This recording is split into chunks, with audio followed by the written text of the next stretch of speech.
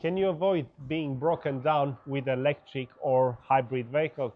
Well, definitely there are ways. First of all, not buying one, but it's not about that. It's about understanding the technology and use it properly. For instance, this Mercedes, it has a problem on the high voltage battery now, but the problem did not start from the battery. It started from vehicle being used with a problem on the high voltage system.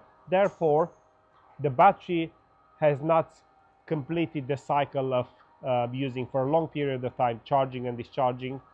Therefore, an error has been stored in the control unit of the battery, and that's a permanent error that reads data about the battery, and that error cannot be reset. No, we tried different ways to play around with the file on that